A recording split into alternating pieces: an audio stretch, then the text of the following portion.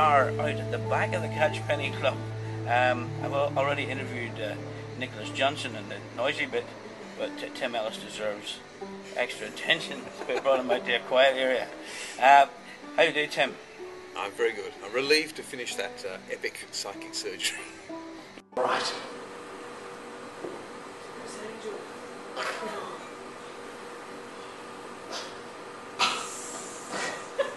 Just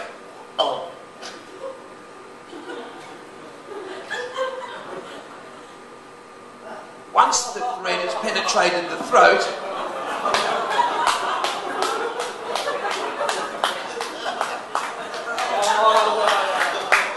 we're able to locate the candy.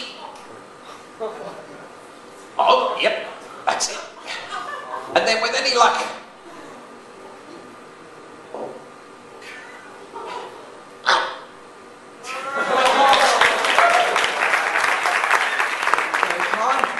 now, the reason I came along and videoed you because apparently you'd done that 20 years ago and haven't done it since. Is that right? I did it for the Australian Skeptics as a lecture, and we were talking about unusual acts for the Catchpenny Club, and Nick said, "Oh, you've got to do the psychic surgery." So, could you just take that if you will? I thought it was very, very funny. I must admit, and I liked the warm-up bit. That was my favourite. To start off with a little bit of a warm-up that I've been doing since, well, about the last 30 years. If I could have my music, please.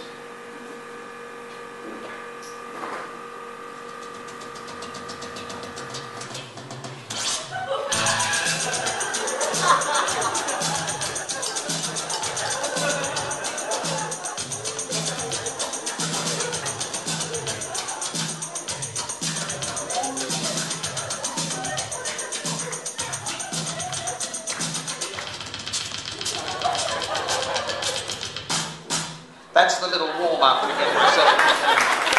Here we go. Yeah, I'm involved in the production of the TV segment of it. When I first saw Nick doing the Catchpenny Club live, I kept telling him, "This is a TV show. You're doing a live TV show." And so I was able to convince him and then Channel 31 to actually put it on air. So we're working on filming all the episodes of the Catchpenny Club and cutting them up to make a series. With their tie. But Ty, have a close look. Come and have a close look. If I were to take the knife and to cut into the flesh, where, well, about down to the bone, like this.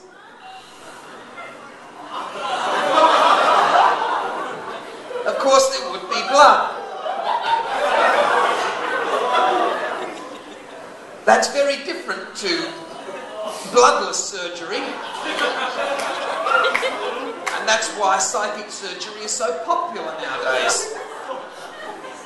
It should go on, we were aiming for March, that's when we were scheduled in, but I think just with the content that we're getting and the time it's going to take to edit it together and put it together really, really well, the way it deserves to be put together, it may be April, maybe even as late as May, but it will be on, and you'll all know about it. And Channel 31's going digital apparently too, so that'll be useful. Yeah, that's another reason I suppose we could hold out a little bit longer, because it will expand the audience tremendously. Yeah, because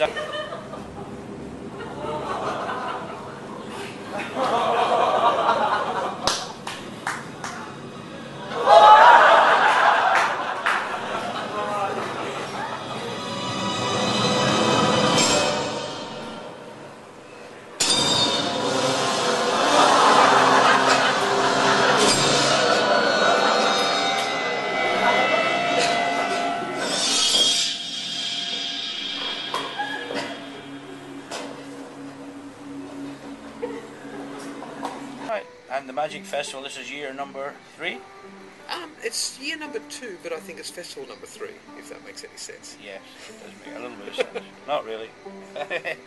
Unfortunately, I won't be here. I'm going to Europe in the winter here, but summer over there. But I'm sure it'll go well. Last 2 years seem to take along. It's gone berserk. We've opened it up to anyone who'd like to do a show. We've got a lot of people who want to. We've actually got a waiting list of people who want to do shows, and there's also some rumours about some overseas artists performing this year as well. And then next year in 2011, and this is really hot off the press news, it looks like we'll be having the Oceania FISM Championship as part of the Magic Festival as well. So which will be what? That is like a prelude to FISM. So the grand plan with FISM is that every area, every region that constitutes FISM has a championship the year before FISM, and the winners of that go to compete in FISM. So that will cut down the number of acts at the actual FISM, is that the idea behind it? It's not necessarily cutting it down, because you can, even if you don't qualify that way, you can qualify other ways, but it will ensure a better standard of acts.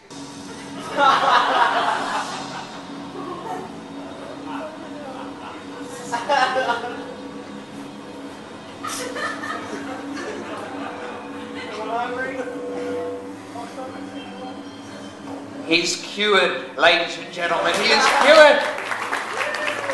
This is Sue-Ann, who looks much better on camera than Tim.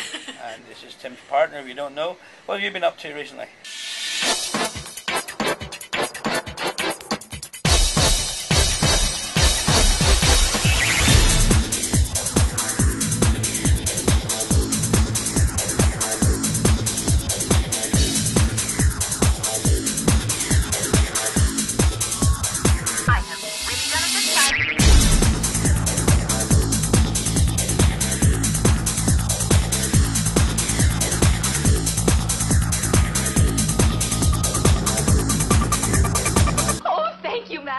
Yeah, I do a lot of close-up as Jeannie and myself, and the stage shows are starting to pick up now. I'm getting a little bit more confidence, but they like to. I have a little the invisible dog Jin comes out as the dancing hanky because I had to change Jin's in because he kept biting everybody on volunteers and all that.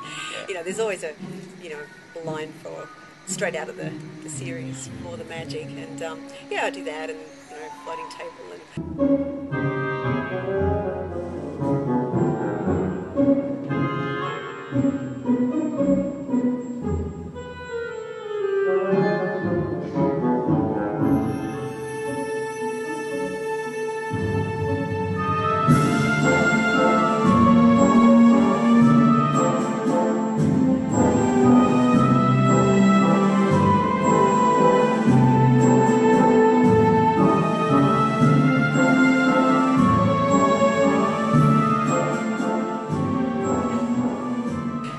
Volunteers coming up and doing a rope routine that it's a generalised rope routine like that I do, but I add a few twists for Jeannie.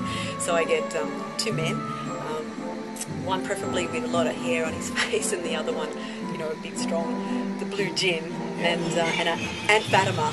So the eyes look like Aunt Fatima, the nose looks like Aunt Fatima, and even the facial hair always gets a laugh. And do as I do kind of routine, and then the ropes.